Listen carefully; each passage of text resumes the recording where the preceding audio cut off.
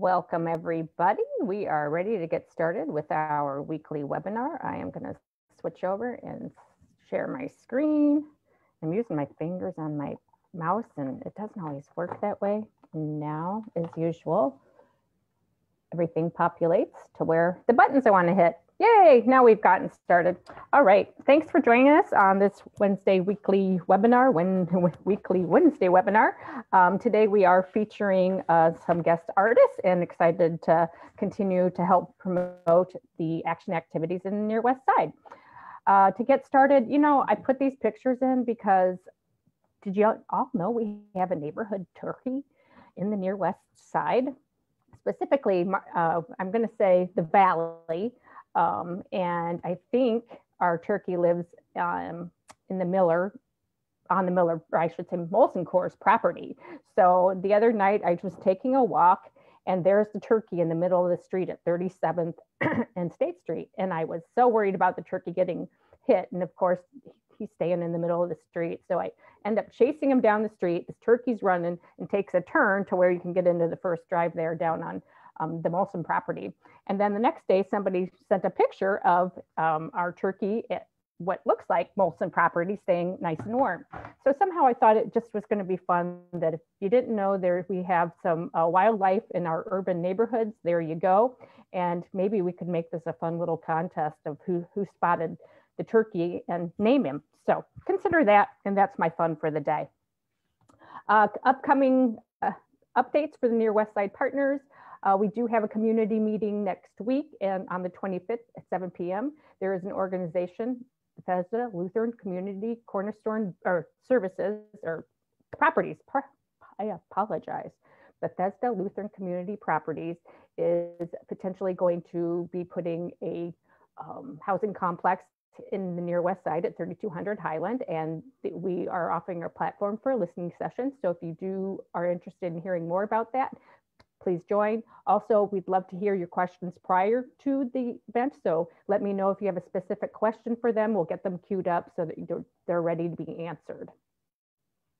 And then next week, instead of our weekly webinar being with the PCOR, Patient-Centered Outcome Research for Employees topic, we are partnering with Advocate Aurora, and they are doing a town hall meeting. And so about the vaccines, and that's something we've wanted to highlight since the vaccines rolled out, and this couldn't have been better timed. It is actually February 24th at noon. So next week, please do tune in. You can learn more about the vaccine. It's going to be a Q&A with two physicians, and hopefully put some minds at ease, because it is important we all get out and get that vaccine. And same premise. So if you have any questions, again, let me know. And if you do want to have a question for the evening event on Thursday, contact me at coordinator2@nearwestsidepartners.org. It's snowing more. So yeah, it's really important we do get our sidewalks cleaned. We have a population on Highland, on State, on our corridors, 27th, 35th, that are walking, taking buses, and it's really important we all take time to clean up those sidewalks. And if you've been able to do that and see a neighbor in need, please do help. And maybe a corner in need, it make a difference for a lot of people by just doing that kind act. We're still in COVID. Remember, wear your mask, stay 6 feet apart, avoid crowds, and wash your hands. So even as those vaccines are rolling in, we definitely want those actions to continue until we're all vaccinated and a whole lot safer. And then today, we are going to talk a bit more about the Near West Side action activities. That's part of our Choice Neighborhood Initiative HUD grant. And we are going to be installing neighborhood markers in each of the 7 neighborhoods. And with that, we've been going through a process of meeting with our neighborhoods. And then this is our final presentation to let our artists go in and just kind of hone in and start making something unique for each neighborhood. So I'm going to introduce Anna Wyrick. She is going to give us an update on the Choice Neighborhood activities, and then interview our two artists, Andre and Brandon. Anna? Yeah. Thanks, Barb. So I am really excited to provide an update today on our Choice Neighborhood Action activities, and then spend some time talking about the neighborhood markers. So just kind of a reminder of how we've gotten to where we're at right now with the 6 projects. Back in April of last year, we put out a Google form, put out a call on email and listservs and text for residents of the Near West Side to submit ideas for community improvement projects that we could then work on as a community together. And those projects would be funded by HUD through our Choice Neighborhood Initiative grant. So we had over 50 ideas submitted back in April. We took a look at the list of all those projects. There are definitely some overlap, lots of people interested in murals or pocket parks. And so combined some of those ideas, but also took the time to look at what HUD requires and look at what we could physically do, and narrowed it down to 8 projects. So we submitted to HUD those 8 projects.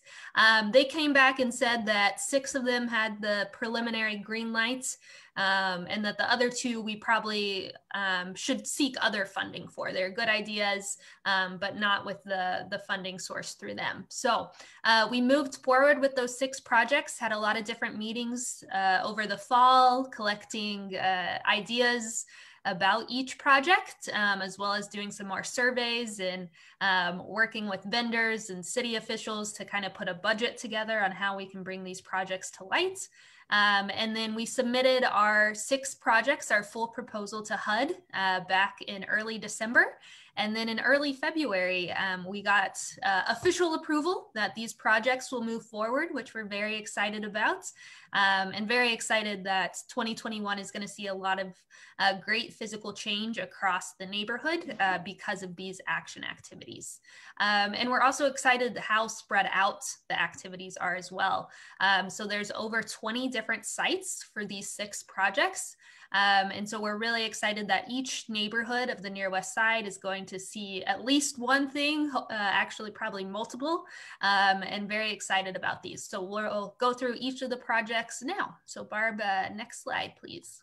Sorry, wrong button. There you go. Awesome. So Facts Triangle. So this is the triangle median at 35th and State as you're kind of going down into the Miller Valley there. Phase 1 of this reinvention of this pocket park was completed in phase 1 of our action activities. So a part of the HUD grant is we originally had $50,000 to do some early action activities, early projects to kind of get the momentum going. So in conjunction with the HUD funding, we also have a grant from MMSD. And so you'll see some of the change already going on at 35th and State for phase 1. Then we kind of had to break it up, stop for the winter. The triangle is now completely covered with snow. So once all that melts off, we'll be ready to go into phase 2, where we'll really be focusing on beautification and safety. So adding some lighting, adding some art. There's going to be bioswales there that have just beautiful natural flowers. So we're really excited that this gateway is going to take on a whole new look. So next project up is we have Painting the Near West Side. And this is what we talked about with our webinar a couple weeks ago, our mural project. So we have 8 murals going across the Near West Side. One, we are working with Milwaukee High School of the Arts students for a mural that they're wanting to do at their school there. So that's one of the 8. And then we're working with local artists, those that are traditional muralists, as well as a couple that do a little more graphic design work to really bring some more art to the corridors. We did have a survey to have everybody kind of learn more about the artists that'll be partaking in this particular project, as well as their working designs, and collected some feedback, particularly on the 27th in Wisconsin mural. And so we got a lot of great feedback, and now we're working with our artists as well as our property owners who actually own the buildings that the murals are going to be going on to finalize those designs and really get something great going in the next couple months. So be on the lookout, definitely once it's a little bit warmer, for some more art. Up next, we have the New State Music Park.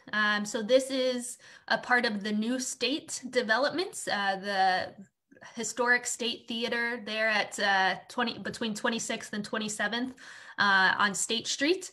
So there's currently the grassy lands that's vacant at the corner of 26th and State. And so Westside Arts Unlimited and the New State Developments are working to turn this into a pocket park that will be an outdoor music venue with a stage, with seating, with some great landscape architectural features to really make this a great place to be in the summer, and also give a platform for a lot of our local artists, particularly our youth, to have a place to perform and really just kind of help spur the development of the new state, where eventually there'll be a cafe, a theater, a recording studio. So this is kind of phase one of really the redevelopment of that whole block. And so we're very excited that we have some great partners that are very invested in the Near West Side to bring this project to fruition. Up next, we have our traffic calming planters. So all of the planters, there will be 22 of them, will be installed along 27th Street. So this will go along with the city's rapid implementation project, which has done the painting as well as the plastic bollards that were kind of installed back in August. Traffic calming and traffic safety have been a primary concern of residents. It's always at the top of the list on the annual resident survey. So we're really hoping that these planters that'll be installed will help slow down traffic and will be a deterrent from driving in the parking lane. So a big concern people have about these planters is what happens if they get hit. Well, the good news is that we are ordering extra so that we're able to clean up the mess and put in a new one if that does happen. But also people have gotten a lot more used to having the plastic bollards and the painting there. So we're hoping that'll kind of help deter any accidents with the planters. And, you know, we will have to wait until all the snow is gone before these can be installed, but very excited about those, as well as working with a local company to put flowers in all the planters. So they're also a beautification for the streets as well.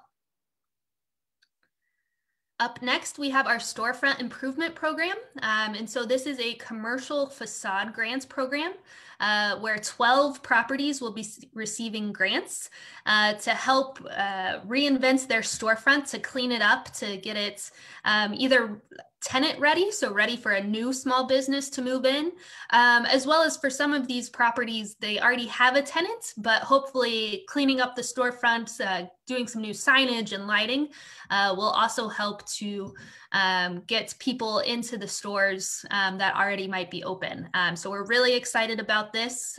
We have properties on just about every major commercial corridor. So very excited about the investment in our corridors, as well as our small businesses that will be filling in those buildings. And then last, but certainly not least, and what we're going to spend the majority of today's time on are our neighborhood markers. And so with this project, we are installing one marker per neighborhood. So one for each of our 7 neighborhoods. And these markers can really be thought of as kind of a kiosk of information. So on them, there will be a little bit of the history of the neighborhood. And how the neighborhood got its name, how it came to be. You know, we also have a lot of indigenous ties to the lands across Milwaukee and Wisconsin, but particularly in the near west side. And so we also want to showcase that history and pay respect to the indigenous people that were on this land previously. We also want this to serve really as a point of pride, of something that our neighbors are excited about.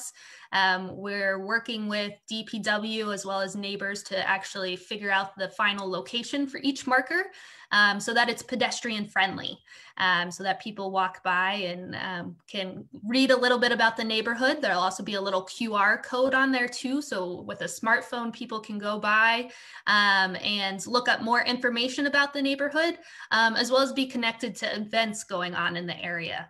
So we are finishing up our first round of feedback. So we've met 6 of the neighborhoods throughout the past couple weeks. And then today is Avenues West and kind of a makeup day for other people who couldn't join on their particular night. So really excited to get some more feedback here.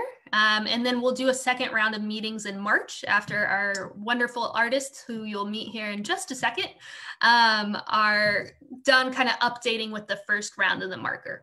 And so with that, I think we will kind of get out of the presentation and then ask Brandon and Andre to show their screens here, and we'll get to meet them. So, hi, Brandon and Andre, thank you for both joining us today.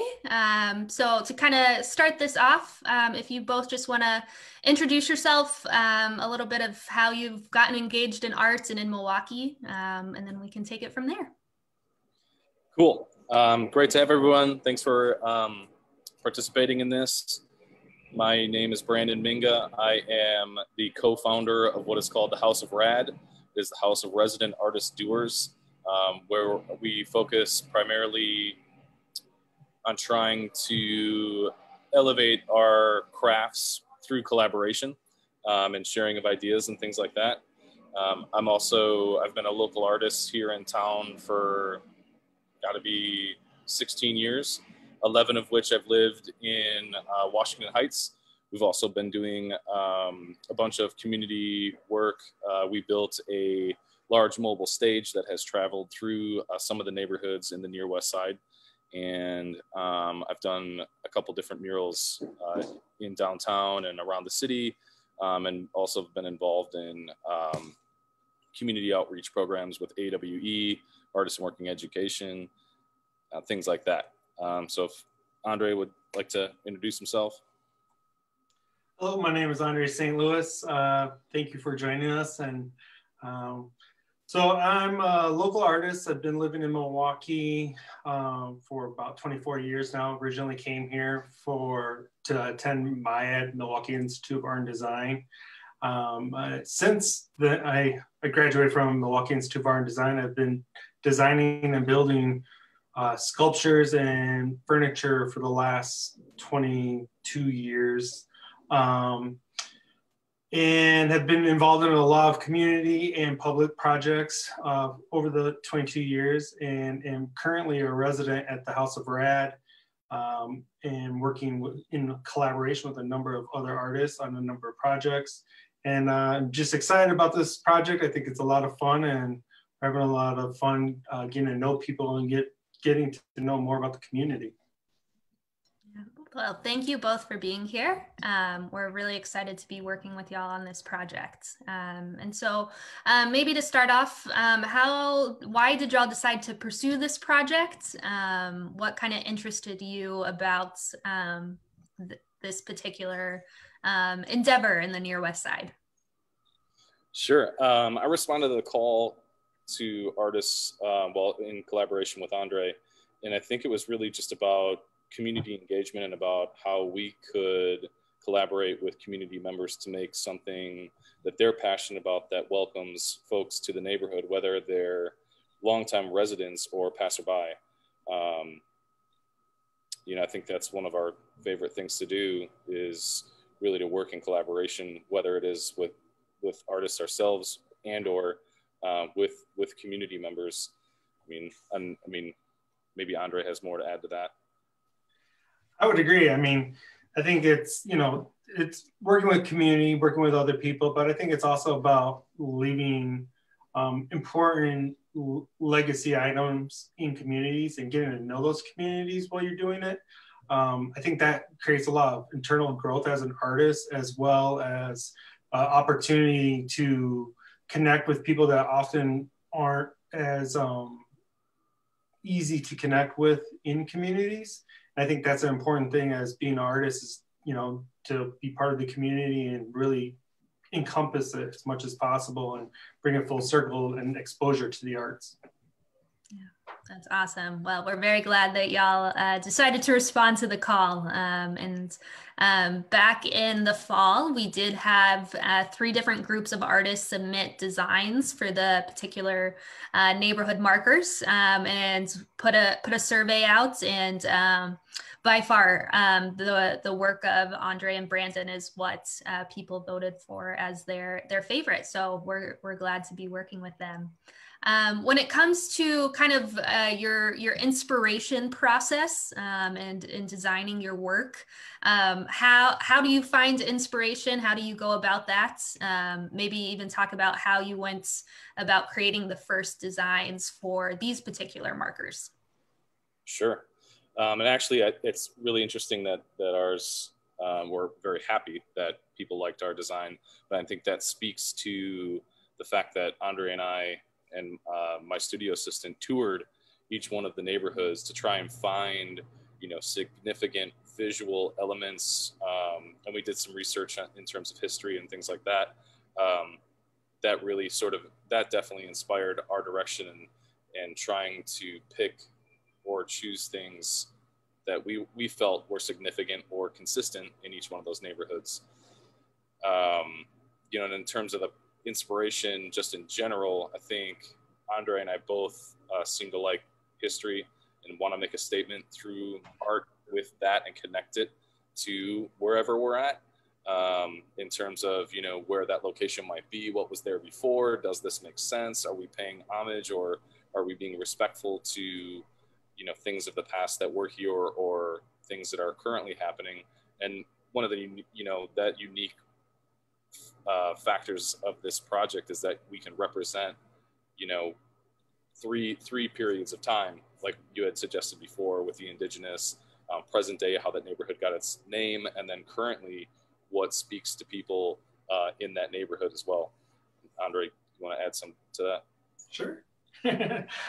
I really found it just absolutely a fun project because it's one of those projects where I've lived in Milwaukee for 24 years and you're constantly learning about the city, its growth, its development, what's going on in the city, why it's a city, why people live here. And I think it's super fun when you get to delve into a specific neighborhood. And it took a long time as a person that moved to Milwaukee to learn about some of this history and learn about all the different neighborhoods. And when you start diving in, it really, like, there's so many gems of what made Milwaukee Milwaukee. And I think that's super exciting because, you know, as you're looking at it, it's exciting. Like there's like what, you know, how the neighborhood's developed. I mean, the people who it is, you can see the buildings, you can see the names, you can see all that stuff when you're driving through it. And as we were spending time driving through it, you know, there's rich history of, you know, great architecture, craftsmanship, how the buildings change and evolve through a community. You can see all that evident now, and you can look at books and you can kind of see what we can read and what's, you know, seems to be the historical timeline. But when you really get to talk to people is when you get the personality, you get the culturally rich aspect of how the communities are now and how they remember it. And that's really what we've been trying to tap into, because it's more than just the architecture. It's more than just a couple of the businesses. It's really about the people. It's really about the rich history of Wisconsin and how the city became what it is. And it's a lot of fun to be exposed to all that. Yeah, awesome. Yeah. And speaking of those meetings and conversations with residents that we've been having over the past couple weeks, what is one thing or what has kind of surprised you the most about those conversations with residents? Is there something that came up that was kind of a surprise or learned something new? Yeah, I mean, right away it was, the history portion from, word of mouth history versus, what we read about, what we know about on Google or in the history books or what have you. And then also current feelings about names or how they're spelled or, there's little nuances that, we're not going to know until those folks who are actually living in that neighborhood speak up and talk about it. So that was one of the, I guess a couple of things that I thought were really great and surprising all at the same time. I think it's also been a handful of different historical elements that I just wasn't aware of that, someone brought up and or people have brought up in the different meetings. And I think that's always kind of like, it's a fun moment to like go and search out some more information that may have not been driven up and from the get-go. And so that's really been fun for me in that aspect of saying, okay, questioning why the street is named the street, why the neighborhood's named the neighborhood, what that building is that's really interesting and is now a completely different business, and you can tell that there's a contrast there. I think that discovery has been a lot of fun for me. Yeah. Awesome. Yeah, it's been great to just hear all the different tidbits and, things that once were and how we can kind of encapsulate that into these markers. And it's also been, for me, who is definitely not an artist, very interesting to see how y'all can kind of take the ideas from people and, very quickly be able to say, this can be incorporated in the structure or the icons, or it's very fun to watch. So I've had fun with it. And with that, I'll turn it over to Brandon if you want to share your screen and you and Andre kind of talk a little bit more about each of the two designs. So there are two that everybody kind of voted on to narrow down to. And so each neighborhood will have one or the other, or kind of a combination. And so have Andre and Brandon talk a little bit about the differences in each and some of the similarities. I will say one of the most interesting things on the three-sided one, the one that currently has Miller Valley on, some of our neighbors have really liked the top piece, what some have affectionately dubbed the Sputnik. In some neighborhoods, people are all about it, and then others want to see it gone. So it's been very interesting to kind of hear that feedback. But with that, I'll turn it over to Brandon and Andre to kind of talk about their designs. Cool. Yeah, and I think I'll just talk about overall shapes and those elements that, the Sputnik and some of the other things. And then Andre, if you want to jump in on the finishes and the stuff we're using, does that seem to make sense? Sounds good. Cool. So overall in each one of these, we've kind of gone between a three-sided sign, which is 005 on the left, and a four-sided sign or marker on the right, 003. Each one of those information panels at the moment seems a little large, and I think that was in part because we weren't exactly sure how much content we were going to show. We've kind of narrowed it down to 100 words, images, and things like that.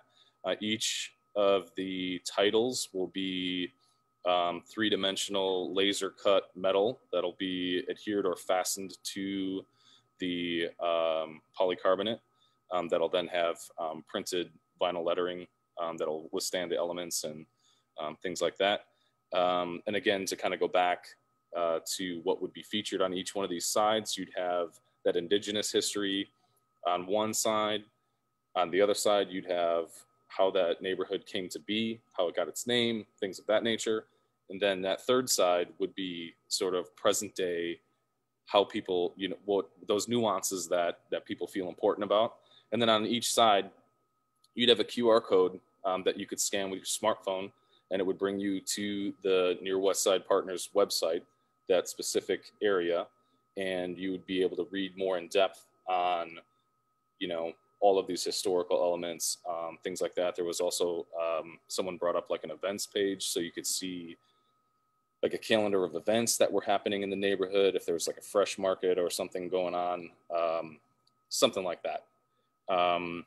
So then in terms of, each one of these will be off of the ground, so they won't collect any trash. So the right side, we're missing our legs over there, but we'll add those in and make sure that's understood. They're a steel structure, and any elements that seem a little bare or empty are intentionally left that way, so that for each neighborhood, we can embellish the signs to customize them specifically, for what people are seeing, what is important to that neighborhood. So basically each one of these structures, whether it's the one on the left or the one on the right that is chosen, these are the baseline elements or structure that would go in, and then we would add in, more flourishes, or, let's say it's Cold Spring, maybe there's more horse elements because there was a racetrack, a horse track, things like that. And then as far as color, what we're trying to do here is establish a strong visual element structure and not get caught up on color, because the color can be added and decided upon later. So we want to make sure that we've got a strong structure in black and white or a strong design before we proceed with color, because a lot of times you can get hung up on, what colors are what and this and that. So Andre, you want to go ahead and talk about stuff? Well, I think you covered a lot there. So I think going over like the kind of the embellishments of the concepts and what makes them, what the opportunities that we have right now to kind of go forward is when we're looking at the left, three-sided signage gateway element on 005. This one we were kind of looking at it as being a little bit more playing with a positive and negative space and a little bit more of the line weight visually when you see it. So as we're looking at it, you can see that it's not as compact or heavy visually as 003. And so with that one, it gives us a lot of opportunities to really look at refined lines with scroll work or laser cut elements, or playing with different embellishments along the middle work. Right now you see, as Brandon was describing, is the skeleton element of the actual gateway marker. But when we get into it, we're gonna start changing up some of those materials so they have more visual texture. So they have some more of the historical references. Those scroll elements on the top and the bottom will have a little bit more visual texture, as well as the bars that are suspended off the points of the sign or the sides of the sign. Those will have a lot more texture. They'll speak kind of the heritage of Milwaukee and a lot of the traditional design elements that were put in a lot of these neighborhoods back when they were being developed. The roof line has an opportunity for laser cut elements or design components that could speak of the neighborhood, whether it's Concordia's neighborhoods in their columns, or if it's Cold Spring and their the horse track, or even Pigsville and some of their history of the farms or the indigenous wildlife that was there at one time. I think those are really good opportunities, as well as in that area of the arch on the top or in the corners. The spun deck element, we still have, some neighborhoods, as we were saying, loved it. Some neighborhoods hate it. I think there's an opportunity there because we thought of this as being an element that could tie everything together, much like the Near West Side logo. And that's kind of where we bounced it off of that. We were thinking of having 7 spheres, so it's the connection of it all, and then taking those spheres and making embellishments on them, whether we were carving into them, casting resin elements that represent the neighborhoods, cutting out of metal and changing up those forms. So that was kind of a placeholder, and we kind of saw it as like a weather vane / cupola, but it was an opportunity to make them personal and connect to the community. When we're looking at 003, the right side, the 4-sided gateway marker, we were playing off of some of the architecture that was in the community, a lot of arched doorways, domed roofs, those architectural elements. The spheres were an opportunity for embellishments, giving it extra visual texture. A lot of the rectangular spaces are opportunities for us to do inlays or low relief layered elements that will give, that could be pictorial elements that are the narrative to the community and its history. They could also be abstract design elements that play off of the architectural housing and buildings in the neighborhood. But we were leaving that kind of open to get the feedback from the community and see what those opportunities were. It being a 4-sided sign, there's a lot of information that potentially can be put into those 4 sides, but at the same time, this could be reduced. It doesn't have to be jam-packed full of information. So there's a lot of opportunity that's there. It's a little more bold and yet subtle. And I think the 2 opportunities between the 2 items are pretty diverse and yet uniform in the way we would produce them.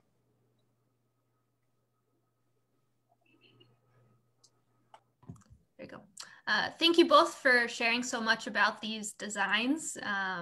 It's just been really awesome to hear neighbors' thoughts. And I'll say, because we are in a webinar format, if you do have questions, please use the question and answer function and add in your question there. Or if you're on Facebook, add it in the comments so we make sure we can get to those. I know one question people have had is about maintenance. And I will say we are, from Near West Side Partners side, we are working with DPW to hopefully have these primarily on city-owned lands, so that Near West Side Partners would be responsible for the maintenance of these. But when talking about the painting process, how will that be maintained?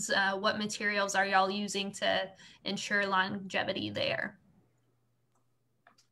So working on this, most of the structure is made out of mild steel, so obviously corrosion is a concern. We'll be using a iron primer primer base. That is pretty common practice in public spaces and outdoor spaces to seal off the metal, as well as we will then be using an epoxy coat paint, the 2-part epoxy paint on the surface, which will be easily reapplied down the road, but it also handles well to fading in high sunshine, high UV exposure.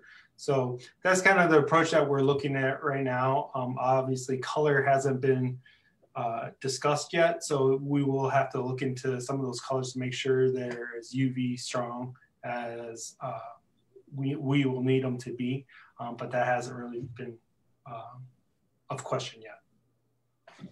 Yeah, and I think we'll get to that in the second portion, where we have more of a finalized design, and then folks can talk about what kind of colors they'd like to see and things like that. And then I think I want to just add some note about how we would proceed in terms of embellishment opportunities for each neighborhood. I think Andre and I were thinking that we do 3 to 5 different custom elements that have been spoken about by the community, as well as our own research.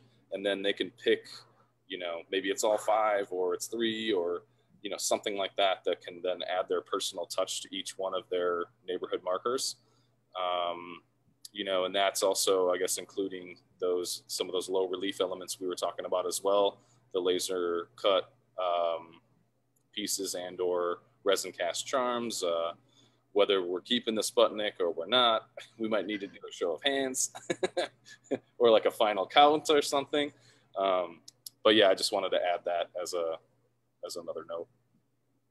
Thank you both. Yeah, and I'll say on the history portion, right now we have some graduate students at Marquette doing some research and putting together those historical elements, those short little clips of the history, about 50 words. And in our secondary meetings, those March meetings that we'll be hosting primarily on evenings during the second and third week in March, we'll have each neighborhood review the text, give some feedback on what should or shouldn't be included, and then as well as kind of opening up the broader historical context as well to whatever page it's linked to with that QR code. So that's all still a work in progress there. So today we're talking about the markers, but also Avenues West and their marker there. Avenues West has quite a few churches and schools, not just on Marquette's campus, but Redeemer Lutheran and Milwaukee Academy of Science, as well as quite a few others. Most of our schools are in Avenues West, but how might y'all incorporate kind of the educational and church assets that are in Avenues West into that particular marker? Oh, I feel like that's like a back pocket trick question. That's a sneaky one. We haven't even thought about that portion of it. But yeah, I think right away, I would imagine with the design on the left, we could use all three sides of those sidebars and do some laser cut steeples or elements that could represent multiple different churches or schools or things like that. We can kind of add, so there'd be sort of multiple peaks to the top of that, or even if they were inlaid into each one of the triangles, so that pyramid shape could then be filled in with visual low relief sculpture elements that would also help signify that as well. And I think we could obviously do the same for the one on the right. We can add in those details and things that really kind of speak in the symbolism to each one of those churches. I mean, churches or schools, I mean, I don't know that there's room to include all of them per se, but maybe if there were some significant architectural elements or symbols that we could all agree upon, or we could suggest some artistic combination of things, something like that. So I don't know, what do you think, Andre? I mean, that's exactly where my mind goes right off the bat. But I think that's also, that speaks of the organizations of the community. And I think when we look at that neighborhood and its development in the city, I'm sure that there's plenty of businesses that spoke of how that neighborhood was developed beyond what we're seeing the remnants of these days. And so I would really like to kind of tap into that a little bit more and look at what we can incorporate so that it's not strictly church heavy or religious heavy, but I think that still does speak of the people of the past, of the community and how those neighborhoods were developed. So I think those are opportunities to tie that in. I think looking at what some of the writers are going to put together as well for the history will be something that I think tying that in visually, whether it's symbolic elements combined with some architectural elements, that creates that story, that narrative, that intrigue that then will loop back to the information. Yeah, thank you both for those great responses after I put y'all on the spot. So great work there. So with that, we'll open it up to questions and see if anybody has any. Go ahead and put them in the chat or see if we've had any pop up on Facebook. Do you want me to continue to share the screen? You're probably okay now to take it down. Yeah.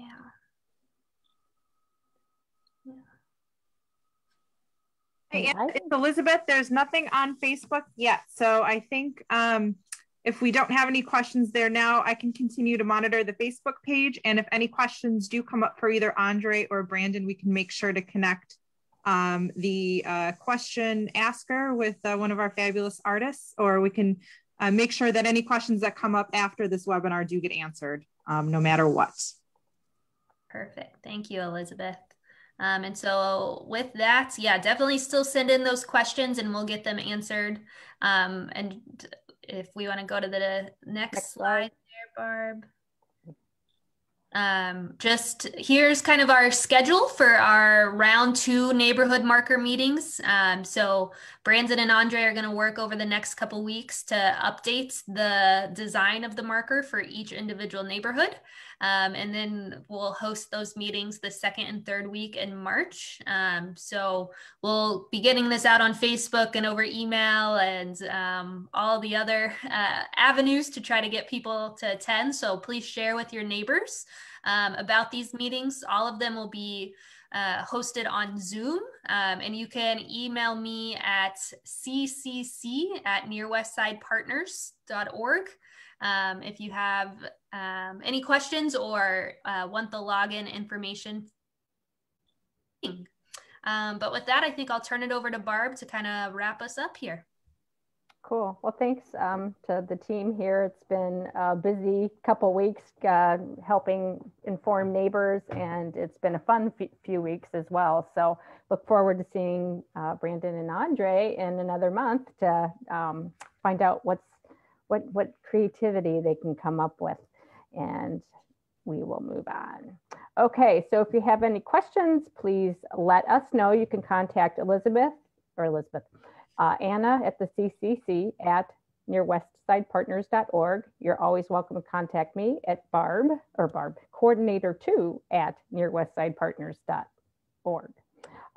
Always, we are a non-for-profit and we'll take any community support provided. So here are a few options if you are so inclined to be in the giving mood today or in the future. And then just a reminder again, next week's webinar is going to be a partnership with Advocate Aurora Health, and they are doing a live Facebook event at noon. And you can tune into that on Facebook by typing in @Aurora Advocate Health. And then you can see what the doctors have to say about the vaccine and probably help everyone understand why it's so important to get that done. So that's next week's webinar. And I think that wraps us up. Yep, it does. So again, to everybody that was able to participate today, to those of you that will be watching the video, we appreciate your taking time and being part of the process, and let us know if you have any questions. Make it a great day, everyone.